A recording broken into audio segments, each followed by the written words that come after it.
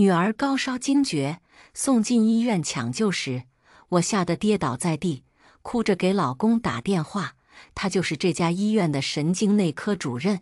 10几通电话后，他终于接了，却不耐烦地说：“宋念，我不接电话就说明在忙，你非要逼着我发火，对不对？”我还未开口，他就一把挂断。后来我才知道，原来他在忙着陪初恋，忙着给初恋放一场盛世烟火。可是，在这璀璨的烟火里，我视为生命的女儿正在与死神擦肩而过。抢救室的门突然打开，医生和护士匆忙跑出来，我赶紧站起来，跌跌撞撞扑过去。医生，我女儿怎么样了？医生皱眉：“你女儿病情很急，情况也很复杂，不是高烧惊厥那么简单。你赶紧把这个签一下。”他递过来一张知情同意书和病危通知书。我崩溃站不住，当场泪流满面。不会的，怎么会这样？我差点跌倒，幸好护士扶住我。医生看一眼四周，同情询问：“孩子爸爸呢？怎么还没过来？”我被问得哑口无言。是啊，孩子爸爸怎么还没来呢？他应该正在逗初恋开心吧？医生见我不说话，叹一口气：“哎，急救的风险挺大，要不要急救？你快点做决定。”他把笔递给我，我抖得握不住笔，也握不住纸，根本签不了字。医生着急：“你快签字，我们要赶紧采取措施了。现在每一秒都是生命。”我绝望地哭出声：“风险有多大？”医生说：“有一半可能就不回来。”我的手抖得更厉害。医生叹气：“哎，你老公到底怎么回事？快到了没？”我绝望而结巴地道：“我不知道怎么开口告诉他。我现在根本联系不上老公，因为他正忙着陪初恋。”护士催促道：“你快点呐！你再犹豫，你女儿随时会窒息的。”我惊恐抬头，使劲捏笔，却还是写不了字。我捏着笔，狠狠扇了自己2巴掌，哭着骂自己：“宋念，怎么这么没用？你快冷静下来，快冷静下来呀！”最终，我歪歪扭扭地签完字。医生叮嘱道：“赶紧叫你老公过来，这种情况下，没个男人怎么行？”护士离开的时候小声叹息：“哎，真可怜，都这样了，老公也不管。”抢救室的门关上，我无力地跌坐在地上，如坠无底深渊，浑身冰冷。我发着抖打开手机，想再尝试联系郑慈，却看到他的初恋发来的照片，他们挨得那么近，就要吻在一起一般。而且他竟然笑得那么宠溺温柔，他的笑容和我此刻地狱般的处境格格不入。我浑身发麻，却笑了：“郑慈啊，杀人不过头点地，你却要对我如此蚀骨剜心地凌迟。”滔滔抢救了10个小时，我蹲在手术室的门口，感觉每一秒都在承受千刀万剐。郑慈始终没回电话。凌晨3点，陶陶才脱离危险，被推出手术室。我在病床边一直守到天亮，不敢松懈一秒的不停祈祷。医护陆续上班后，我拿着单子去找护士拿药。刚走出神经内科住院区，就看到郑慈和秦雪，他们俩有说有笑，竟是一起来上班的，真是可笑。昨晚他们在一起，所以郑晨才没发现我昨天没回家，没发现女儿不在家。我的心宛如针扎，浑身发冷。他们不知道说到了什么。秦雪娇嗔地打了郑慈一下，她宠溺地看着秦雪。我觉得眼睛刺痛，生理性的胃痉挛。我以为她生性淡漠，从不会流露太多情绪，却没想到她也会这般宠溺地看着别人。但那个人永远都不是我。我不想再看到这2个人。正要转身离开，秦雪却叫住我：“念念姐，你怎么在这里？”她的眼神意味深长地看向神经内科对面的妇科。郑慈则一脸诧异地看向我。愣了一下才问：“你怎么在这里？”他看了一眼妇科道：“你又内分泌失调，不是叫你好好休息，不能挑食吗？”他的语气甚至很严厉。秦雪立刻笑着嗔怪道：“哎呀，你怎么对念念姐这么凶啊？”他说完又通情达理地劝我：“念念姐，你别生气，她就是不会说话。”我冷笑一下，他的语气就好像这5年陪在郑慈身边的是他，他的老婆是他。郑慈则走到我跟前，小声地问：“做了检查没？”他都没听我回答，就认定我是内分泌失调，就指责我没好好休息。我心里越发觉得可笑。暗恋3年，结婚4年，我用尽一切去爱他，他对我始终不过是敷衍，从没用心。我抬起头，心如死灰。郑慈，你到底有没有对我用过心？我的后半句话淹没在突然闯入的嘈杂声音里。前方突然有个急救推车冲过来，家属慌乱喊着：“快救人！快救人！”家属太慌乱了，急救车被推得失控，直冲而来。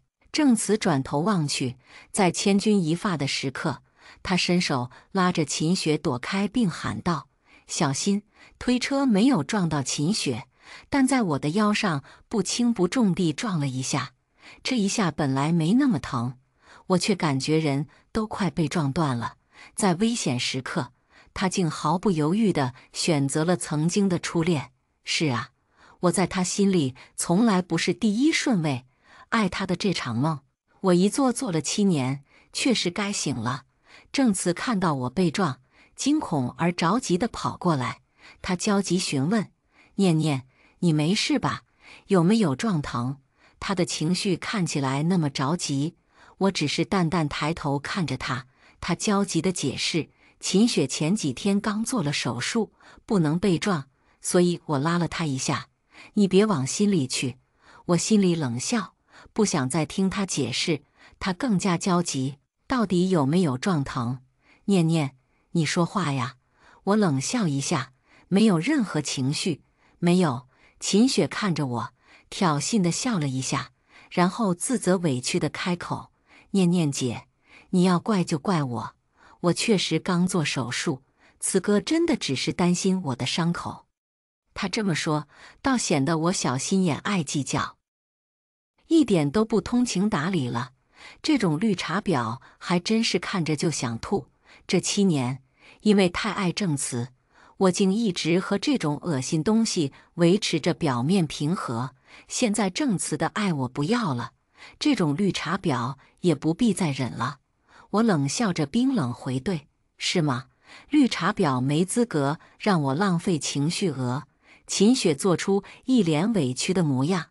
郑慈生气：“宋念，你能不能别说话这么难听，像个善妒的泼妇一样？”我笑了，彻底笑了。郑慈的表情变得无措而慌乱。他正要说话，秦雪突然喊：“慈哥，快救人！”他匆忙跑向急救推车，和秦雪一起采取急救措施。过程中，两人时不时手握手，时不时紧贴在一起。原来他们的工作会有这么多亲密动作，两人搭配默契，画面看起来竟有些和谐。也许这段三角关系里，我才是那个多余的吧。如果时光倒回到7年前，我一定不要再那么一发不可收拾地喜欢上他，也不要默默暗恋他3年，然后不顾一切地挤进他的生活。病人很快抢救过来，两人默契相视1秒。我转身准备离开，郑慈跑过来，紧张拉住我的手：“念念，刚才是我语气不好，说错话了，是我不该担心秦雪的伤口，而没注意到你的危险。你先好好配合医生调养身体。”我没有任何反应。郑慈似乎越发紧张，甚至有些讨好：“你不是一直想去欧洲旅行吗？这次忙完我就带着你和淘淘一起去好不好？”我看着郑慈，心里有个声音悲凉而响亮：“郑慈，我们已经晚了，也没有必要了。”我摇摇头：“不用了。”他的脸色有失落和慌张。我又开口：郑慈，我有件事要跟你说。陶陶，秦雪的喊声将我打断。慈哥，病人有变化。郑慈看我一眼，匆忙说：等我回来。他匆匆跑向秦雪了。我的话终究再次只说了一半，我没再看他一眼，转身离开。我拿完药回来，郑慈竟然守在妇科门诊前，看到我，他匆忙跑过来，拉住我：念念，检查怎么样？现在还有没有哪里不舒服？我没说话，他又说：你刚才说不想去欧洲，那我们去国内，海南、婺源，或者咱们去爬山。是，我曾经说过很多想去的地方，但结婚4年，无论我说了多少次，他一次也没陪我去过。郑晨还要报地名，我打断：有点东西忘家里了，你陪我回去拿一下。郑慈犹豫：等下可能有病人，要不我叫个车。我没说话，郑慈妥协：那你等一下，我去科室请个假。之后他去了很久，可能正好又遇到病人了吧。他没打电话来解释，可能真的忙得打个电话的时间都没有，又可能忙起来就根本不记得我。无论怎么样，我不在意了。我一直守在陶陶的病床边，我想他若是找我，可能就知道陶陶病了。但是他忙完叫我去他办公室等他，结果他一出去又是2个小时。也许是因为要和过去告别了，坐在他的车内看着窗外的街景时，我脑子里不断涌起过去的事。我从小被父母抛弃，刚上高中就辍学，但我是写作天才。18岁那年，我就凭借各种作品霸榜各大平台。25岁时，我已成为娱乐圈炙手可热的金牌编剧，各种大导演和一线明星都想和我合作。在认识他之前，我的生活单调、孤单，像一直在发霉，却也荣耀加深。现在想想，那仿佛上辈子的事情。那天抛弃我的父亲找我要钱，我没给，他狠狠扇了我一巴掌。我跑出家，在路上漫无目的走，感觉脑子疼嗡嗡作响。于是我不知不觉走进医院，随手就挂了郑慈的号。可能是心情太差，可能是从来没被爱太渴望。当郑慈极其温柔地给我治疗，细心询问我情况时，我突然感觉自己的心好像被人温柔地抚摸着。世上竟有这般温柔的人，原来我也会被人小心地疼爱呵护。于是我一发不可收拾地爱上了这个在这种情境下出现，待我如此温柔的人。那时候郑慈刚当时正是医生才1年，看病人格外小心温柔。他的温柔只是因为他专业，但我却绝不会这样想。我觉得他的一切都好，后来又找各种理由挂了好多次他的号。我去过7、8次之后，他才记住有我这么个患者。但也只是记住，我们的交流除了病情，再没有其他。他不知道我是做什么的，从始至终都不知道，包括现在。我后来每个月都会抽一天去他门诊那边的椅子上坐一下，看看他在干什么。偶尔能看到他匆忙的身影，偶尔什么也看不到。他来去匆忙，从没认出我。我在那边坐了1年多之后，有天他走过去，认出了我，还主动和我打招呼，询问病情。从此我们有了交集。他确实非常优秀，后来短短几年，年纪轻轻就成为神经内科主任。我渐渐得知，家里对他的事业骄傲，对他的感情却颇为无奈。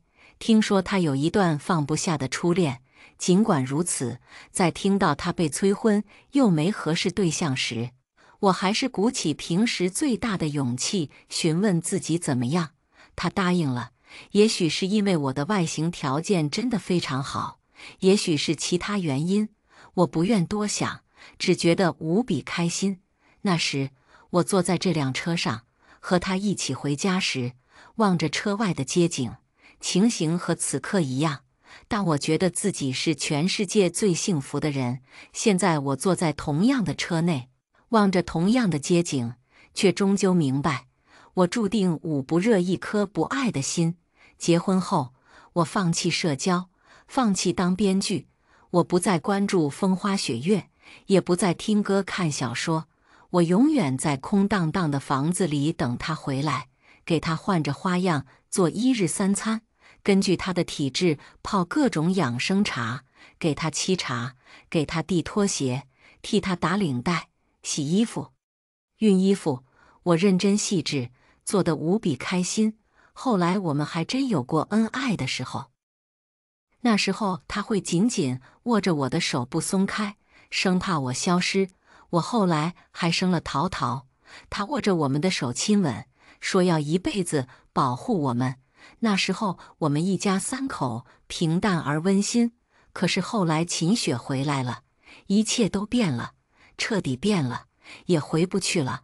我拿了几件衣服和几件必要的东西就离开了。离开前，我最后看了那个家一眼，剩下的东西就都留在这里吧。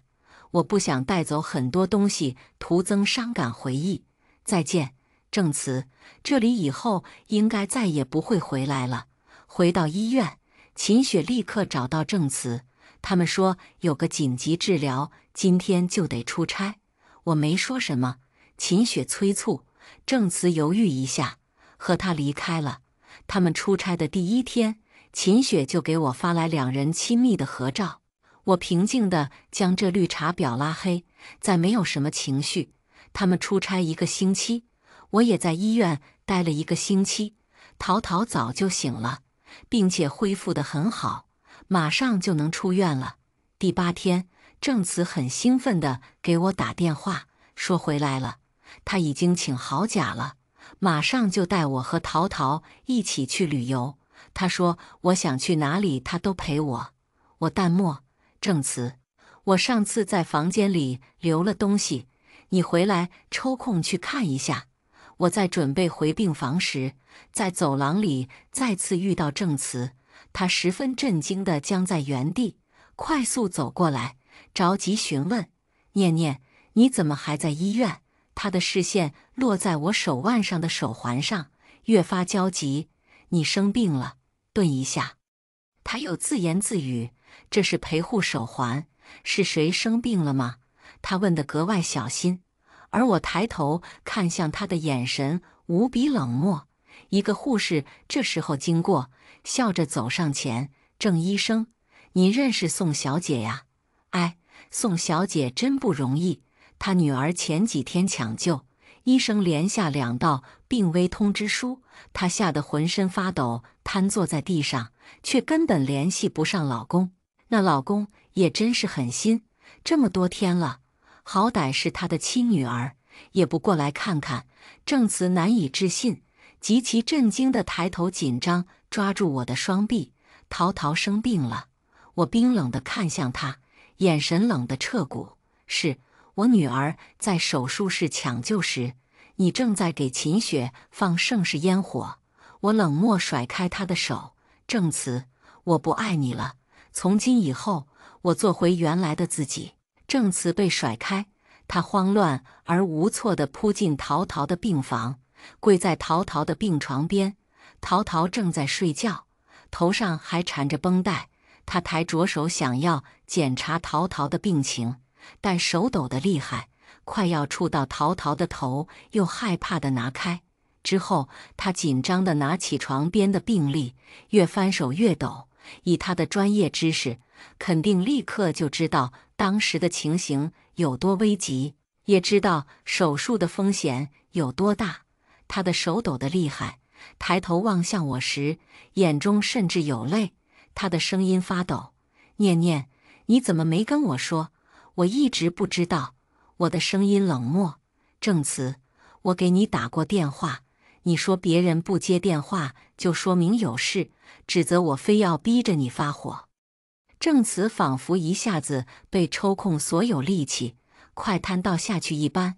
他走上前扶住我的胳膊解释：念念，对不起，那时候秦雪心情不好，他有抑郁症，正闹着割腕，我担心他出意外，只好我冷冷看向他。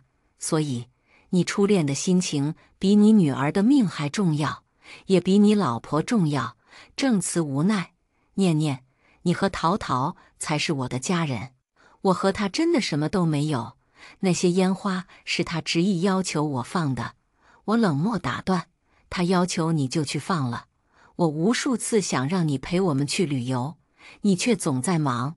证词一时哑口无言。对不起，我总想着我们以后会有无数的机会。对不起，我淡淡道。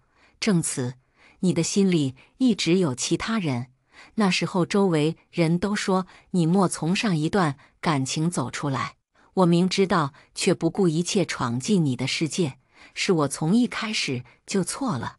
证词慌忙解释，念念，我和秦雪真的什么都没有，那些都是他们以讹传讹瞎传的，我不想再听。淡淡的开口，证词，结束吧。证词震惊抬头，神情十分紧张。你说什么？我平静而淡漠。淘淘今天出院，我自己带他离开就行了。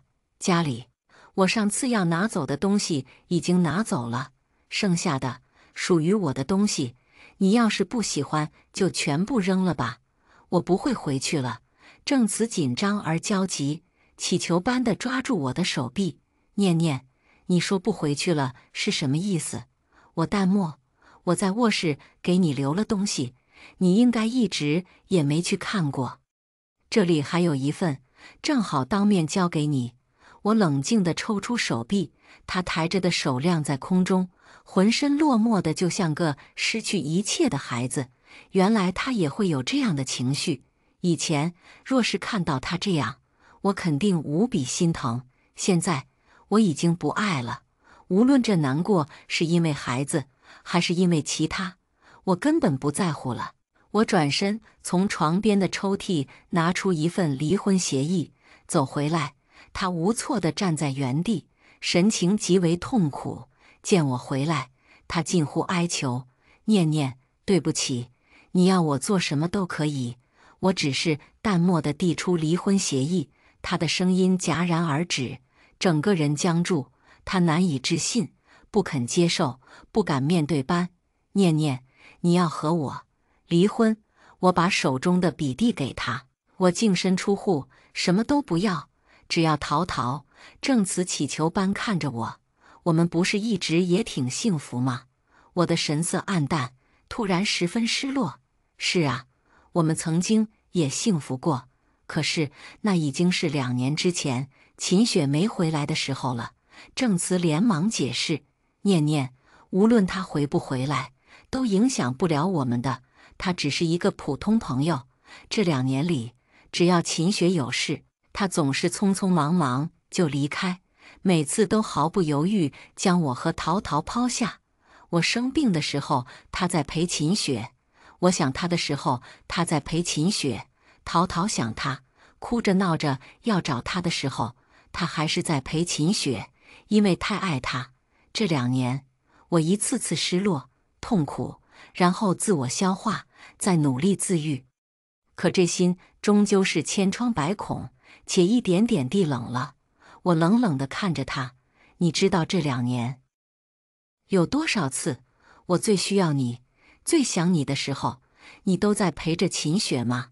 证词无比自责，念念，对不起，你从来没说过对不起。我总想着他有抑郁症，动不动就想不开，却忽略了你。我淡淡的打断，证词，你知道秦雪有抑郁症，却不知道我从小被父母抛弃，10几岁就患上抑郁症。在你陪他的时候，我的抑郁症一次次发作。这一次，证词眼泪落下来了，他扶着我的手臂，声音哽咽，念念，对不起，我不知道，对不起，我该死，真该死。他狠狠地扇了自己一巴掌。他的情绪一向稳定，此刻却几乎崩溃，满脸是泪。他还要扇自己。我轻轻握住他的手，阿慈，我不爱了，我们离婚吧。看着我决绝的表情，他的嘴唇发抖。可是我已经爱上你了。我淡淡道，求你放我离开。郑慈彻底泄气，仿佛所有力气都被抽走。我再次把协议递到他眼前，他一直盯着协议不肯去拿。良久，他抬起头，仿佛抓住一丝救命稻草的恳求：离婚不是还有1个月的冷静期吗？这1个月你不要离开，给我一点机会好不好？我平静而冷淡。郑慈，我说过不会再回去了。郑慈连忙道，那我给你在附近租一个房子。我平静打断，不用了，我会自己去找房子。等会淘淘醒了，我带他办出院手术。你要是有时间就在这里陪他，没时间就去忙吧。郑慈毫不犹豫道，我陪着他。我和你一起办出院手术。他的话还没说完，门外传来护士焦急万分的喊声：郑医生，13号床的病人要紧急抢救，您赶紧过来。郑慈看看护士，又绝望地望我一眼。念念，我马上回来。他匆忙离开，外面传来匆忙分踏的脚步声。淘淘醒后，我给他办出院手术。听说13号床的病人生死悬于一线，幸亏郑慈及时抢救，现在手术已经进行了3个多小时，还估计得3个多小心。他还是那个耀眼而负责的医生，我希望他余生皆好。我带着淘淘离开了医院。以前当编剧时，在市中心买了一栋别墅，现在找保洁打扫一下就可搬进去住。等我和淘淘搬进去时，郑慈的电话打过来，他一个劲道歉。我突然想起以前偷偷去看他时，那个刚做完手术、疲惫却仍耀眼的少年。我突然释然地放下，温和回道：没事。接下来的日子，我和郑慈去办了离婚申请。申请完，我决定回归以前的工作，把几年前写到一半的剧本递给原来合作的导演。立刻有几位导演想与我合作，我选了之前一直合作的刘导。项目很快进入筹备阶段，我几乎每天都要带着淘淘去公司开剧本会。那些电视里的小鲜肉、大明星见到他总是颇为喜欢。日子开始变得忙碌，不同的是，郑慈现在每天早上都会准点出现在我家门口，然后执意地送我和淘淘去公司。他会极其细心地照顾我和淘淘，甚至把出诊时间都调整了，就为调出时间陪伴我和淘淘。他近乎卑微地讨好着淘淘，逗着淘淘。有时候我们一家3口的画面还有些温馨，温馨到过去的伤痛，之前在民政局申请的离婚，仿佛都是假的。但我知道，郑慈会永远是淘淘的爸爸，可我们不会再是夫妻了。郑慈没有问我找的是什么工作，他只是一次次叮嘱我千万别累到自己。然后他把自己这些年所有的积蓄，一共好几百万，全部给我，甚至要把工资卡给我。我执意的全部拒绝了。之后，郑慈越发用心地陪伴我和淘淘，甚至跟我说，他和秦雪断了联系，也许是心太累，也许是受伤太多。我突然并不在意他和秦雪怎么样了，只是淡然一笑。也许他和秦雪真的没有什么，可是我却觉得太累，再也爱不了了。接下来的日子平淡忙碌，也很快到了领离婚证的前一天。电视剧项目也进展得很顺利，男主角已经定下来了，是演技非常好的影帝周受资，曾与我合作过多次，我们是很熟络的朋友。晚上7点，剧本会议结束，我带着淘淘准备去打车时，一辆劳斯莱斯停在我们面前。周受资热情地朝我招手，请你吃个饭怎么样？还有些角色上的问题想不明白，想跟你聊聊。我笑着答应，带着淘淘和周受资一起去了附近的餐厅。周受资确实对演戏非常用心，我们聊得愉快，彻底敲定下来许多问题。我们很晚才回去，车子停在别墅前，别墅旁边的景观树在月光下树影婆娑。周寿滋绅士的下车，帮我们拉开车门。淘淘睡着了，我抱着他刚下车，便看到了站在树旁的郑慈。路灯照着他，光影重合间显得那么落寞孤独。他一步步朝我走来，而后站在面前，落寞无比。念念，他近乎乞求，我们聊聊可以吗？我看看旁边的周寿滋，帮我把淘淘抱上去。周寿滋接过淘淘，拿着钥匙离开。郑慈的目光无比受伤的一直追随着周寿滋。我不想徒增不必要的误会，他只是我的一位朋友。郑慈的声音落寞而自责，我好像从没好好了解过你。刚才那个人是国内最炙手可热的男演员之一，我们普通人根本接触不到这样的人。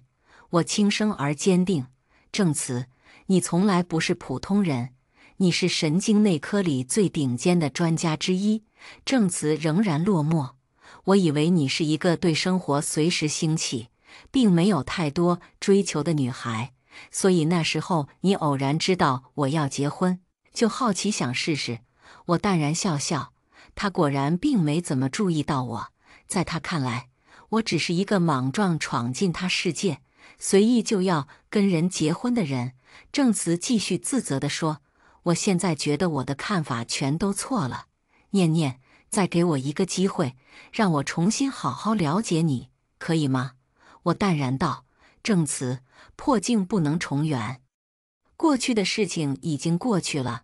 郑慈的声音微微哽咽，你还是要离婚？我点头，转身要离开。郑慈一把抓住我的手，生怕我会消失。他祈求，念念，不要离开我。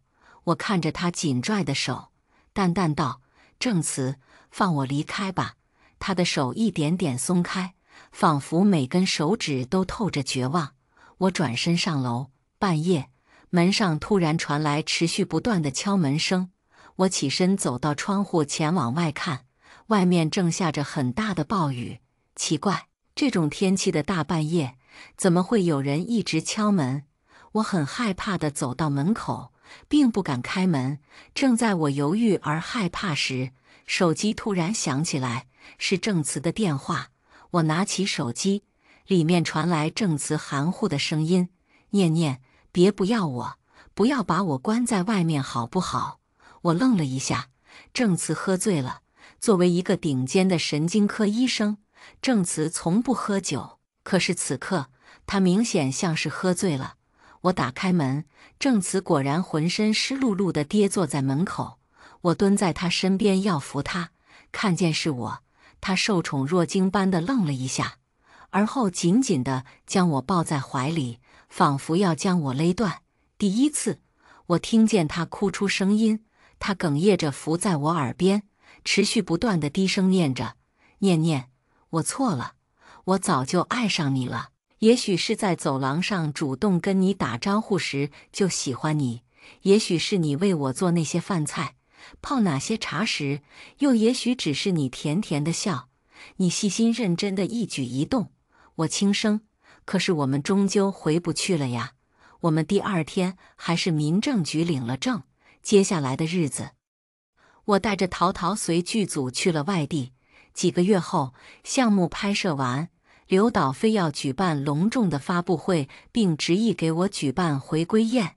由于我在娱乐圈的成就，宴会上我成了大家追捧的耀眼之星。有人好奇地提问，宋小姐，听说您前几年退圈是因为一段感情，是真的吗？我微笑，是，确切地说是一段暗恋。7年前，我在非常难过的情况下偶然挂了他的号，他的温柔和专业抚慰了我潮湿而发霉的生活。我说着说着笑起来，挂了很多次他的号之后，他才记住我这号人。后来我每个月都会抽一天去他门诊外的走廊坐坐，有时候能看到他，有时候看不到。经过了1年多的时间，他才注意到我，第一次主动和我打招呼了。说着这些时，我抬头，不知道为什么，这明明是一个私人的宴会，我却看到了郑慈站在宴会厅里，她浑身僵硬，宛如石雕一般。也许她现在才知道我这份不曾说出过的感情吧。我不再继续给大家讲这个感情故事，只看着郑慈，微笑而释然道：“他是我不顾一切爱过的人，愿他余生平安顺遂。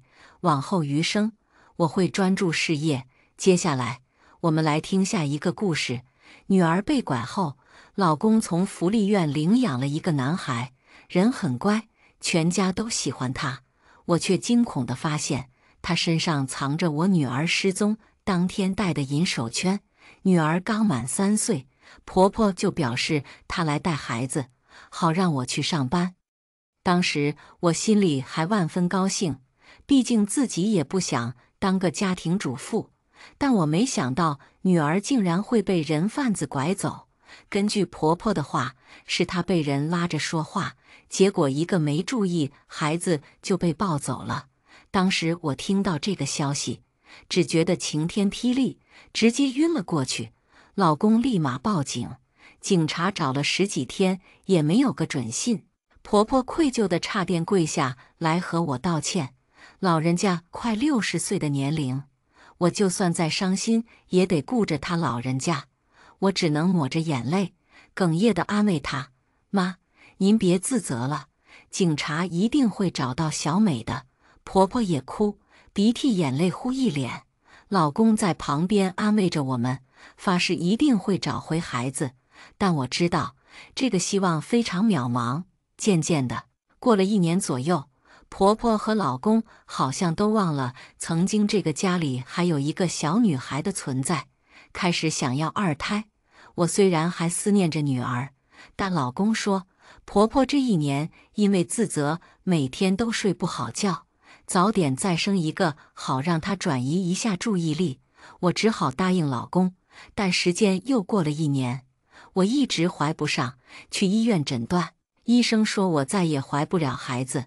我当时崩溃地晕了过去，再醒来躺在床上，老公坐在一旁：“老婆，没事，不能生孩子就不生，还省得遭罪。”婆婆也在一旁附和着：“是，莹莹啊，先把身体养好，胖的以后再说。”我看着他们，只觉得自己肯定是上辈子积了德，老公、婆婆都对我这么好。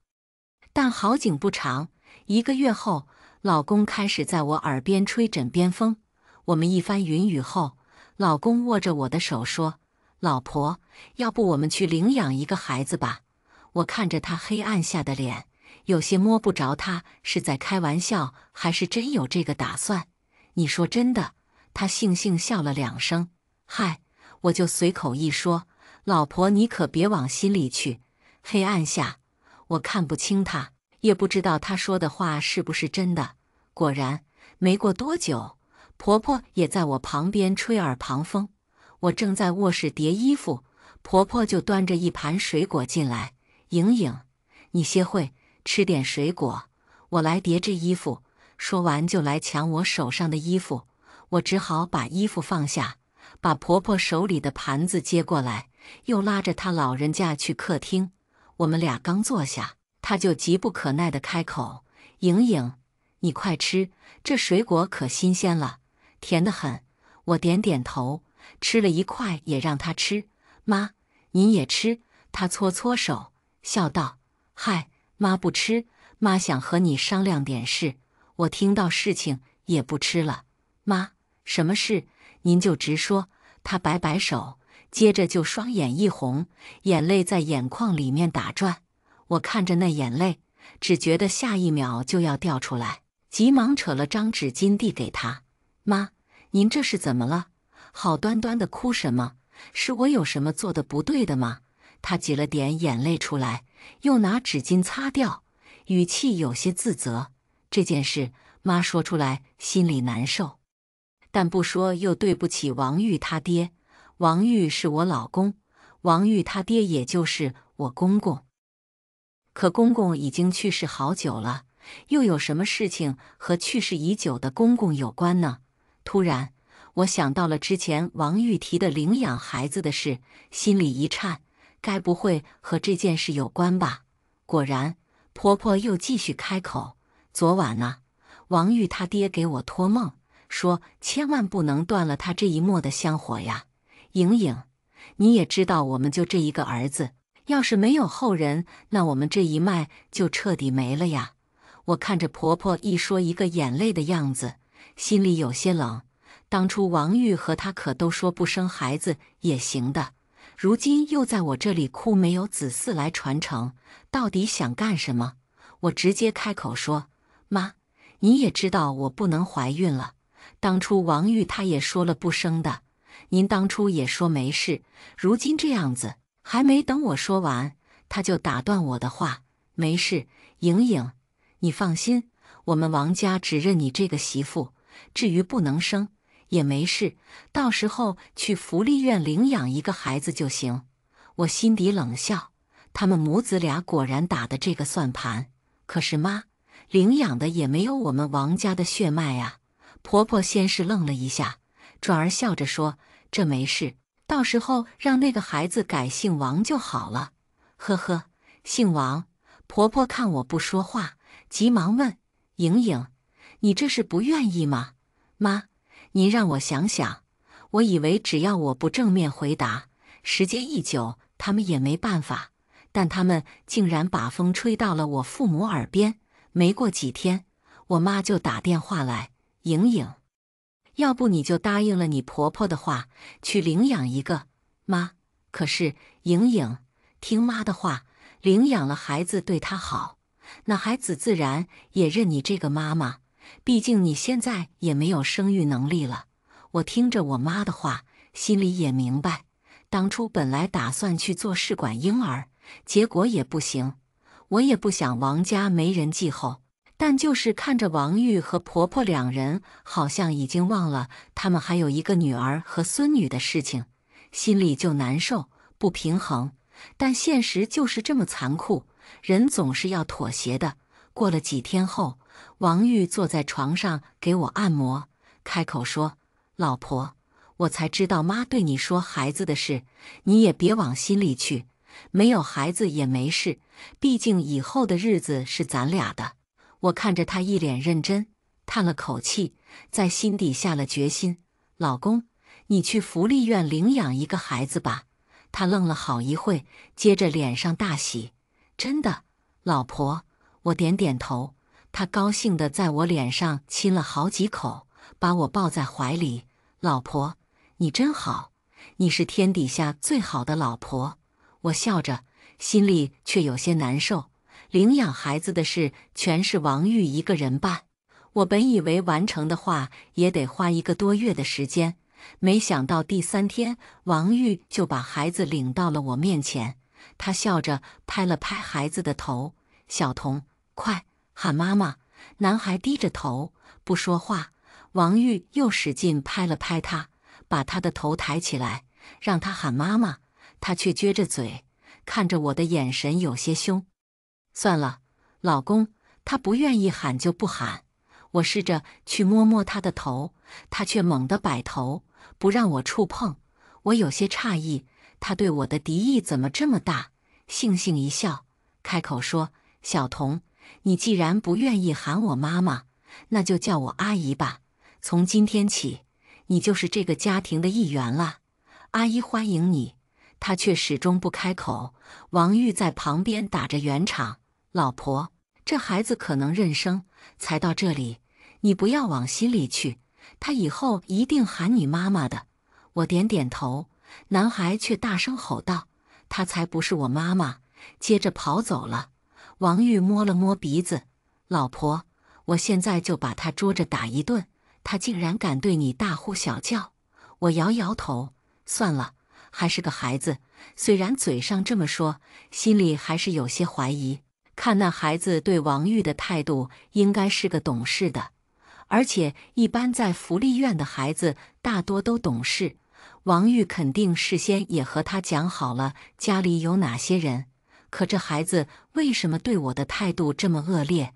没等我多想，王玉就牵着我的手，满脸温柔：老婆，你放心吧，小童以后一定会孝敬我们俩的。我笑着点点头，没说话。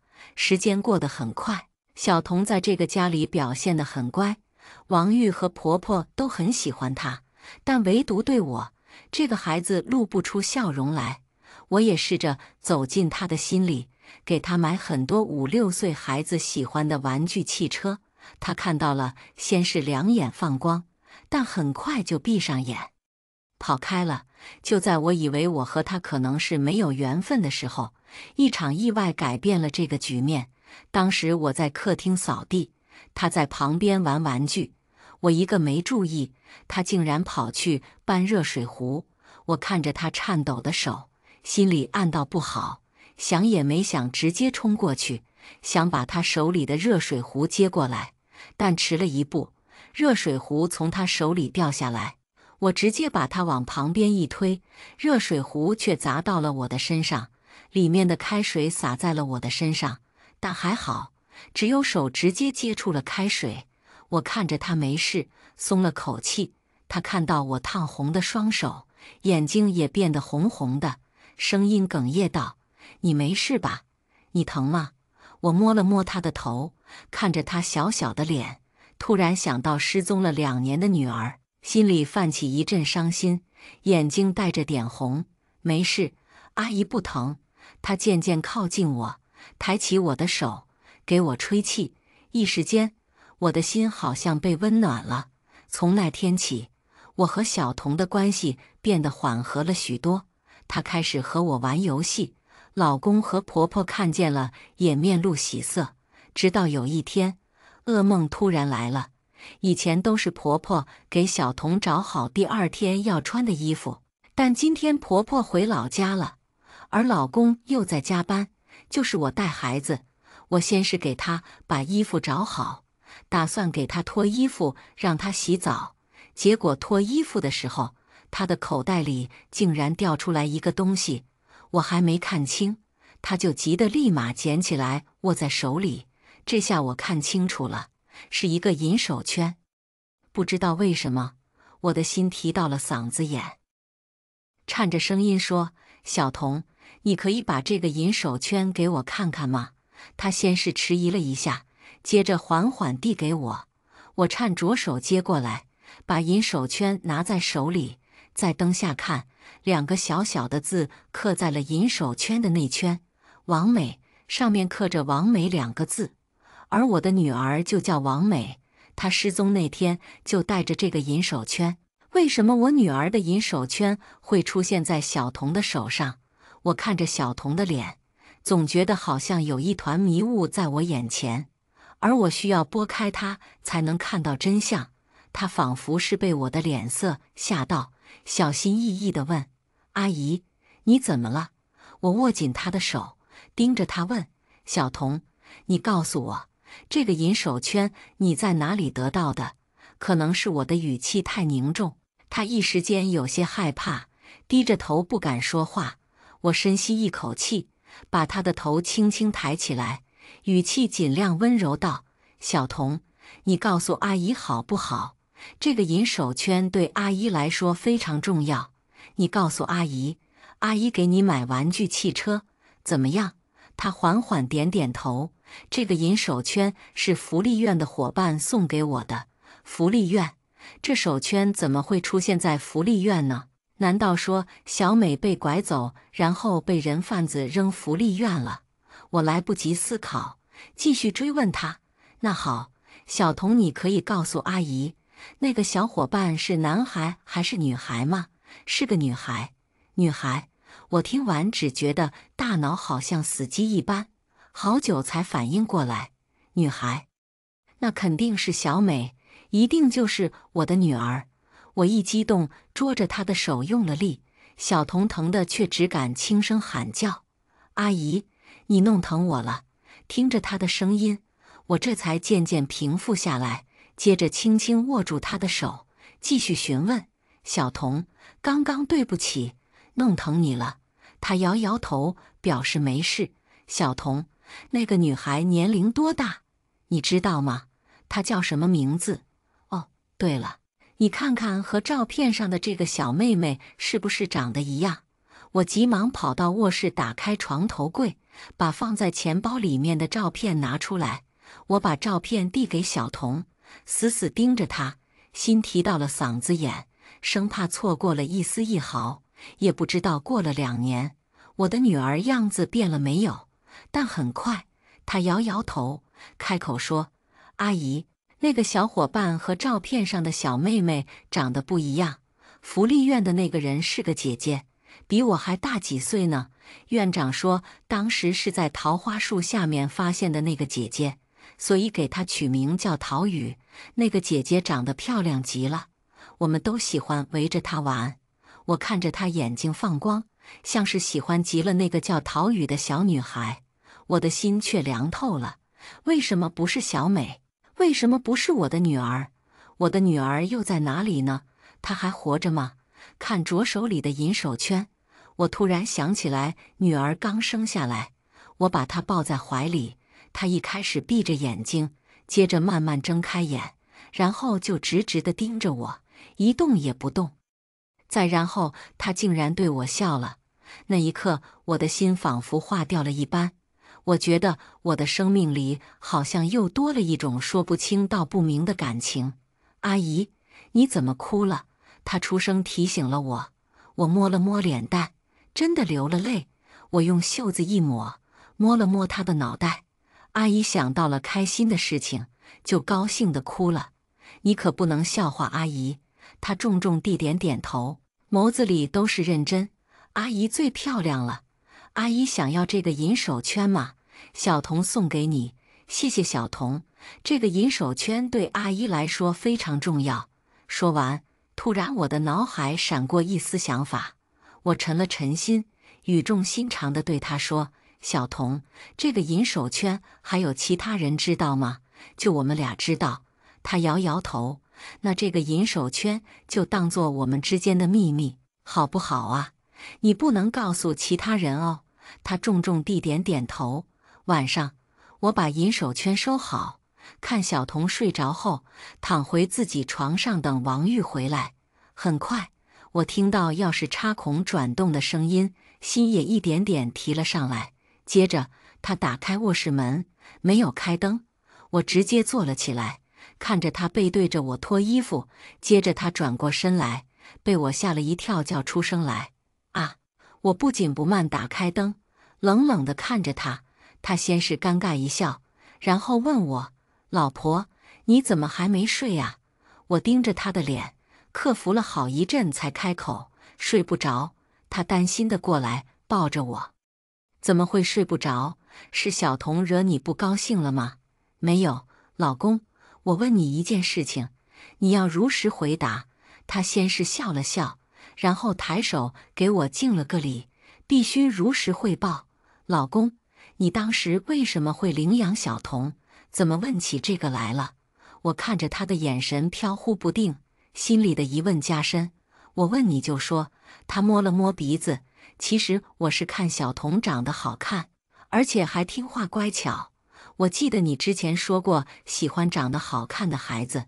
我想了想，以前确实这样说过，心稍微暖了一点。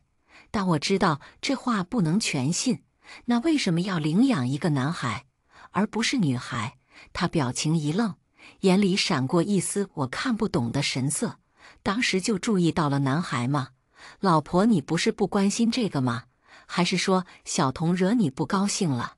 我在心底冷笑，仿佛看透了这个人。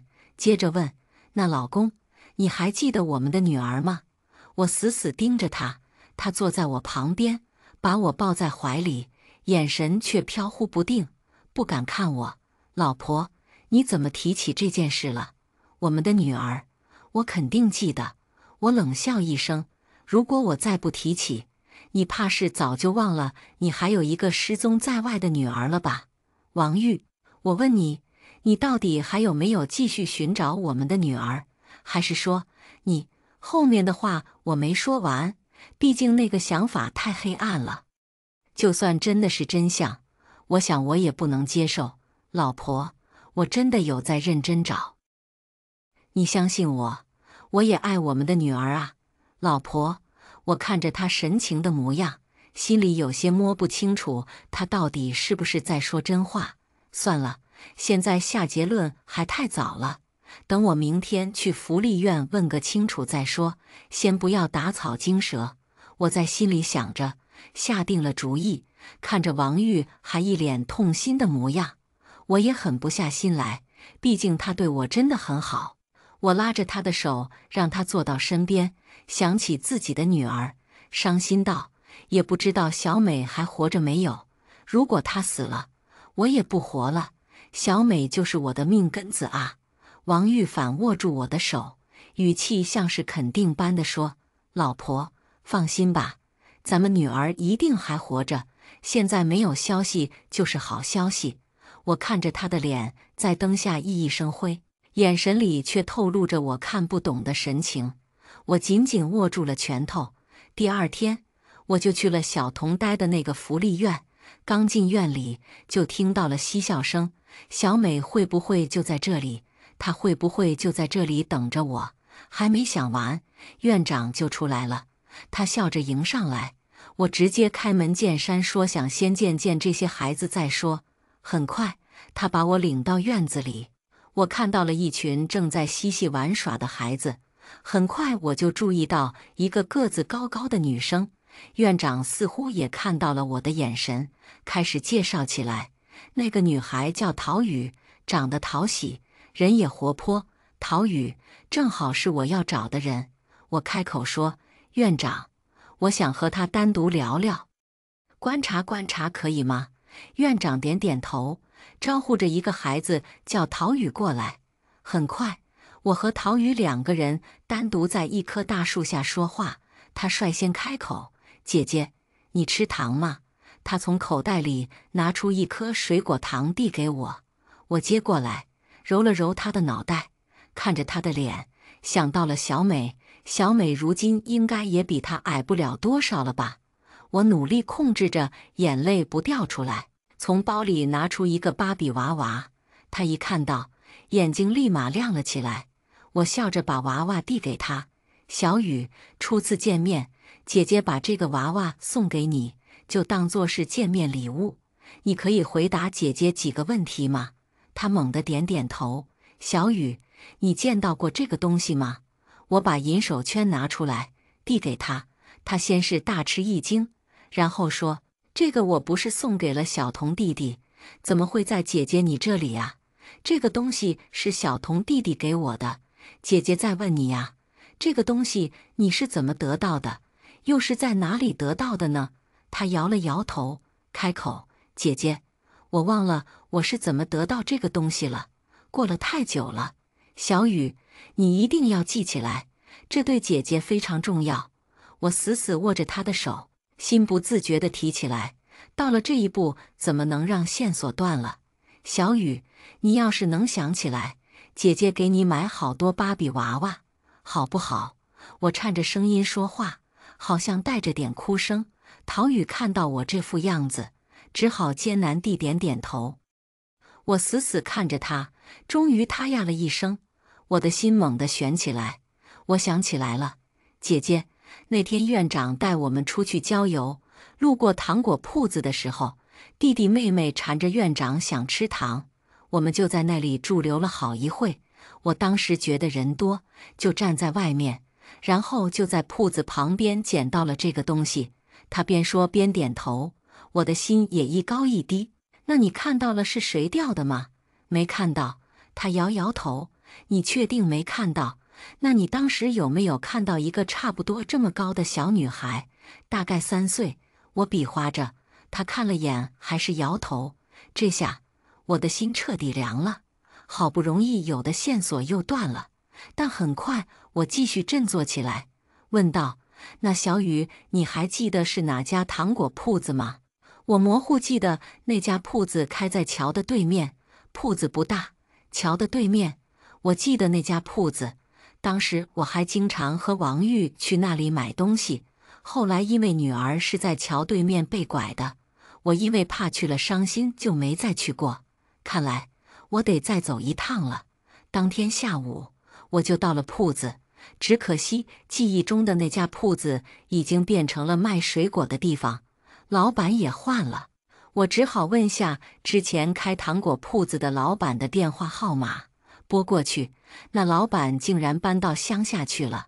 本来我想立刻就坐车去乡下，只可惜他有事，得等到明天才有时间。下午回到家，婆婆也从老家回来了，她一看到我就笑着问：莹莹，你今天没上班呢？我皮笑肉不笑：没呢，最近有点累，我打算休息几天。也好，是要休息休息，天天上班哪里遭得住？我没应话，转移话题：妈，当初王玉领养小童的事情您事先知道吗？知道啊。王玉说你累，不想去福利院，我就跟着去看了看孩子。当时啊，我就觉得小童这孩子长得不错，说的话也好听，我一眼就相中了。是吗？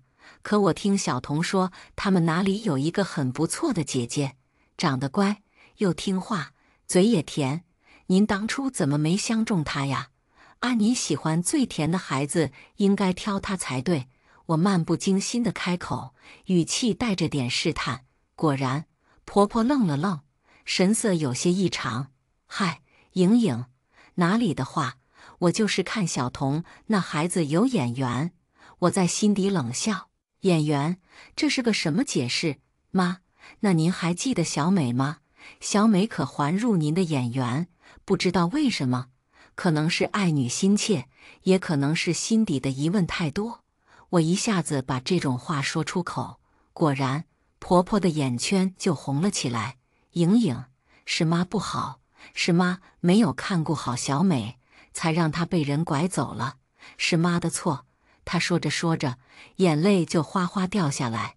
我看着她的脸，一时间也分不清到底是装的还是真情，只能急忙安慰她：妈，您别哭，是我不该提小美的。妈，您别往心里去。她擦擦眼泪，拍了拍我的手，语重心长：莹莹啊，人这辈子长着呢，要往前看。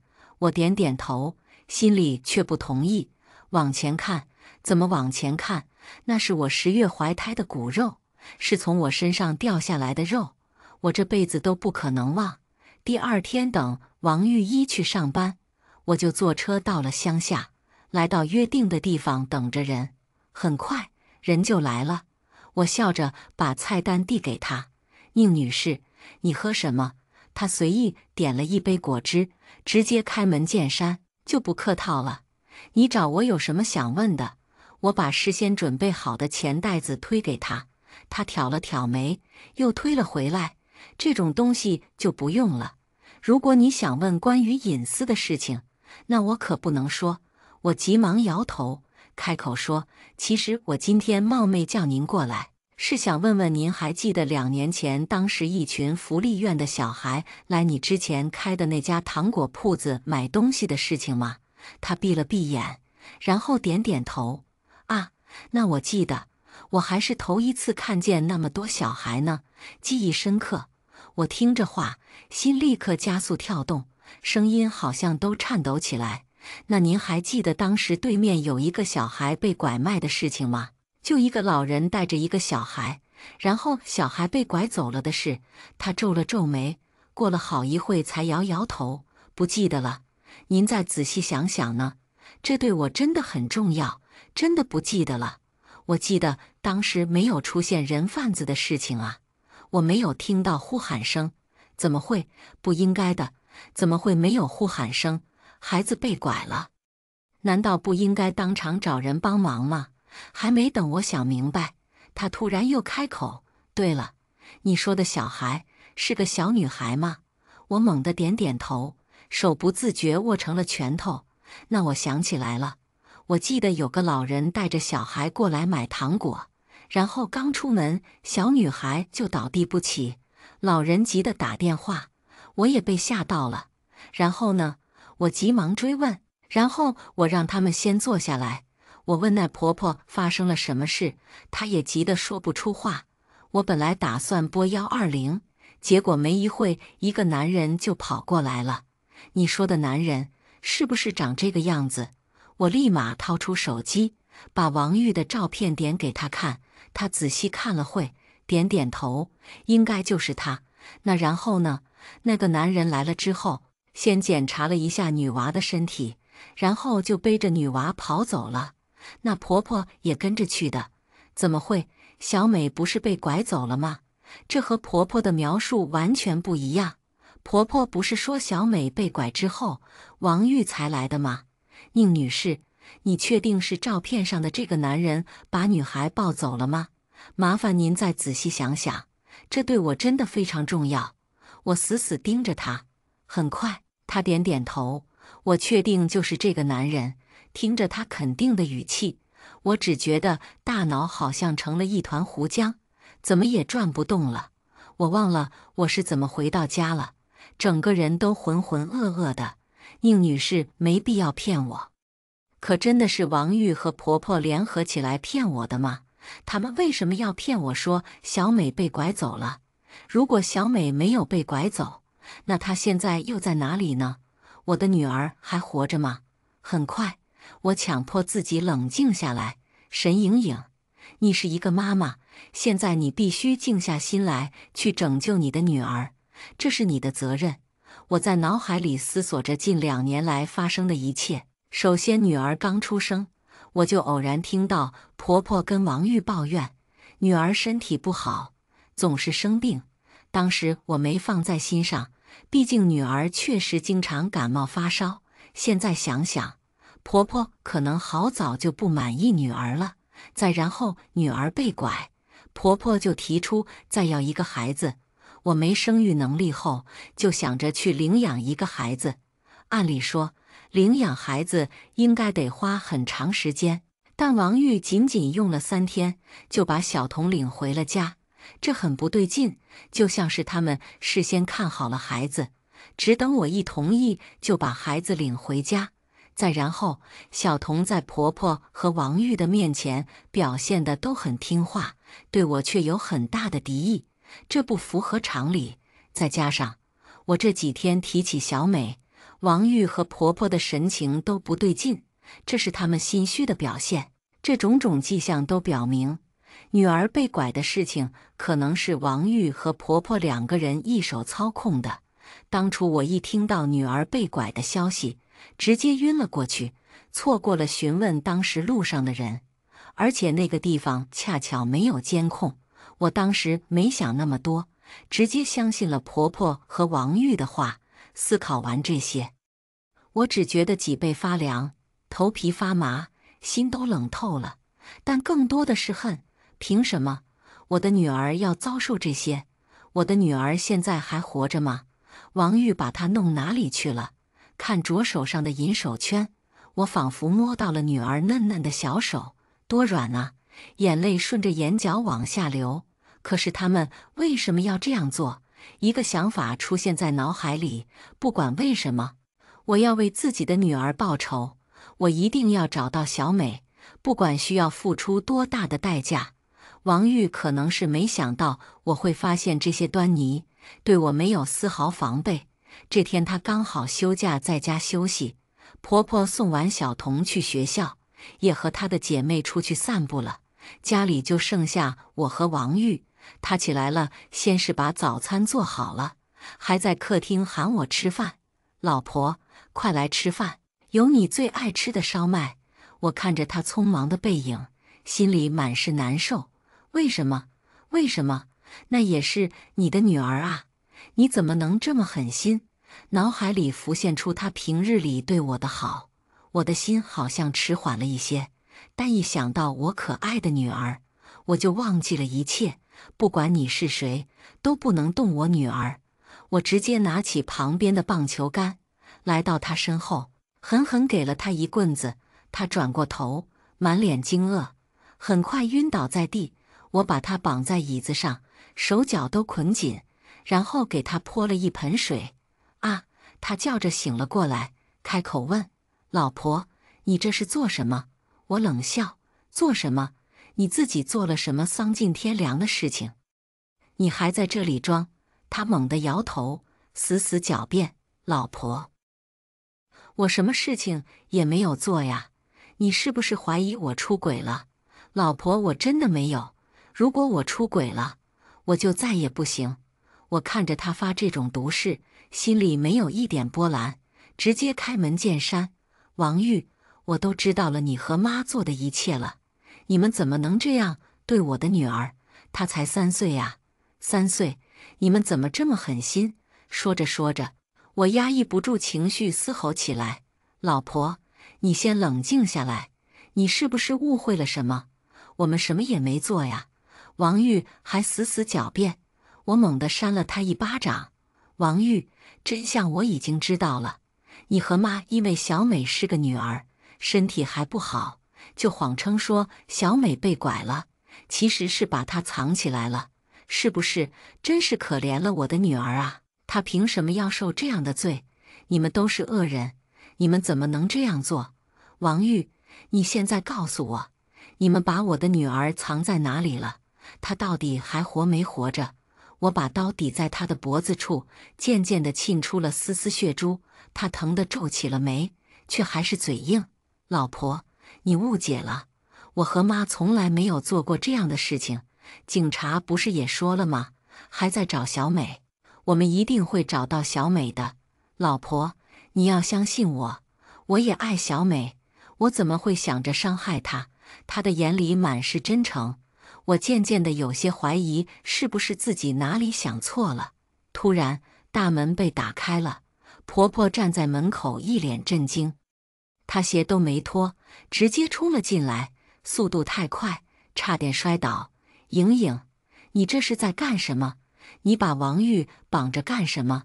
你快把刀放下！”“妈，是我叫莹莹把我绑起来的。妈，你先出去吧，我们俩自己处理。”王玉叫婆婆先走，我却不同意。既然回来了，那就一起说清楚。妈，你留下，今天我们就把事情说清楚。小美当时到底有没有被拐走？婆婆满脸着急，但我还是捕捉到她眼神里面闪过一丝慌张。呵呵，这是做贼心虚了吗？妈，今天你不说实话，我就直接杀了王玉，让他给我女儿赎命。我把刀子往王玉脖子处加深了点，她疼得直哈气。婆婆哪里看到过这种场面，当时就急了：“莹莹，你想问什么？妈全都告诉你，只要你不伤害王玉。”“妈，王玉不让，我哪里肯给他机会？”直接追问：“妈，小美当初真的是被人贩子拐走了吗？还是说这一切都是你们搞的鬼？”婆婆急得压根来不及思考，脱口而出：“小美没有被拐。”果然，小美果然是被他们害的。那小美如今在哪里？我颤着声音问：“既然小美没有被拐，会不会被他们藏在一个我不知道的地方？”“莹莹，小美没有被拐，但是小美已经死了。”“死了？怎么会死了？”我听到这话，直接吓得瘫在地上。手里的刀也掉在了一旁，耳朵像是失聪了一般，听不见他们讲话。婆婆见状，跑过来打算把刀拿走，我立马捡起来，把刀对着王玉：“是你们杀了小美，是你们杀了她，你们好狠的心，你们怎么能这样对我的女儿？我要杀了你们报仇，我要报仇！”我直接拿刀刺向王玉，婆婆吓得立马扑过来。我收不住力道，眼看着刀子要刺向婆婆，怕得闭上了眼，心里想着：就这样吧，你们死了，我也自杀。但王玉却快速挣脱了绳索，用手接住了刀，血顺着刀片往下流，滴到了地上。婆婆立马叫着：“儿子，儿子，你没事吧？你怎么这么傻呀？刀你也敢用手去接？”她勉强扯出一抹笑。妈，没事。这下婆婆把怒火发到我的身上。沈莹莹，你怎么这么狠心？那可是你丈夫，你就这么下毒手？我狠心？难道不是你们杀了我的女儿吗？要说心狠，10个我都比不上你们。我冷着脸，心里却不是滋味。好，你想要真相，那我就告诉你，小美不是我们杀的，她是自己死的。当时我带小美出去玩，她直接晕倒了，人送到医院已经快没气了，医生费了好大的劲也没有抢救过来。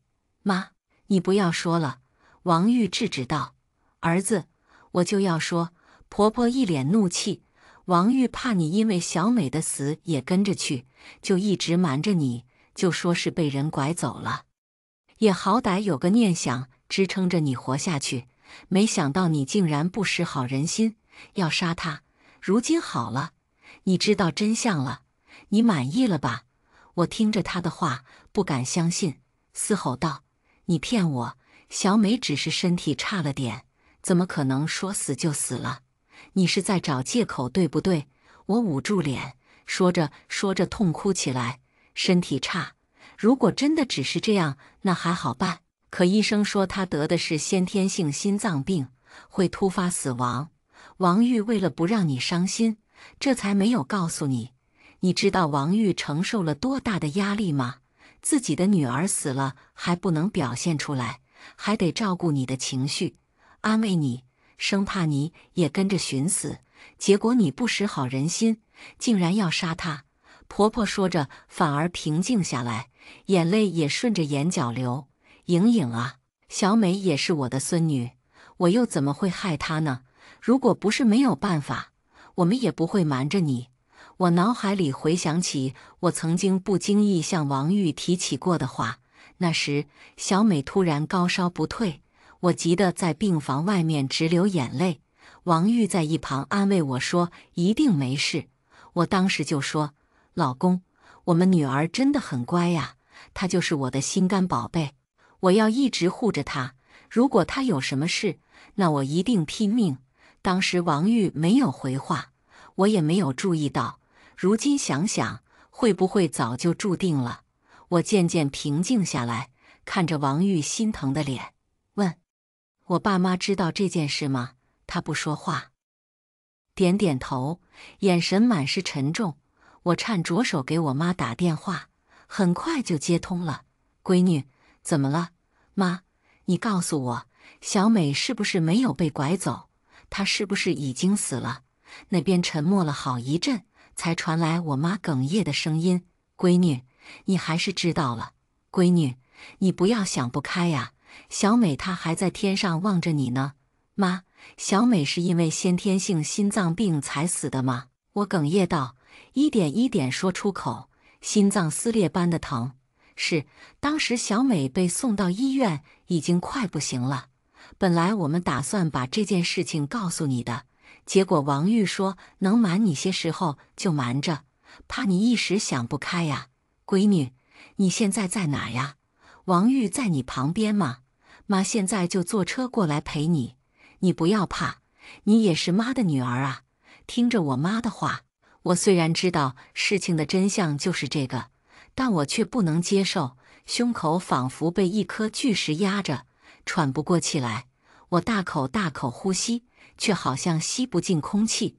很快，我晕了过去，一再醒来，我躺在病床上，爸爸妈妈、婆婆、王玉还有小童都围在身边，他们一脸心疼地看着我。我妈率先哭了起来：闺女，你要振作起来，爸爸妈妈可不能没有你呀。我爸在旁边拍着我妈的背，婆婆也抹着眼泪，小童握着我的手，带着哭腔说：妈妈，妈妈，你是我的妈妈，我不能再没有妈妈了。听着她这一声声妈妈，我仿佛听到了小美第一次喊我妈妈的场景，那声音多甜啊，就和现在一样。我颤着手掏出放在胸前的银手圈，接着把银手圈放在小童的手上，摸了摸他的头。小童，你终于肯叫我妈妈了，妈妈在这，妈妈不走。他们听着我的话，一瞬间高兴起来。王玉激动地把我的另外一只手握住，老婆，我们一直陪着你。我看着他满脸胡茬，扯出一抹笑，点点头。一出院后，我和小童还有王玉一起去看望了小美。她被装在一个罐子里，看着那小小的罐子，我蹲下忍不住哭了出来。妈妈，不哭，给你吃糖。小童把糖果递到我的嘴边，给我擦眼泪。好，小童，妈妈不哭，妈妈是高兴。我抹干眼泪，看着上面刻了王美2个字，伸手抚摸，就像在抚摸女儿的头一般，心渐渐温暖起来。就在我昏迷的时候，我梦到了女儿，她嘟着嘴，妈妈，你怎么还像个小孩子一样吗？动不动就哭，就算我不在了，还有小童哥哥陪着你，他就像我一样，会永远爱你的。妈妈乖，不哭，吃糖。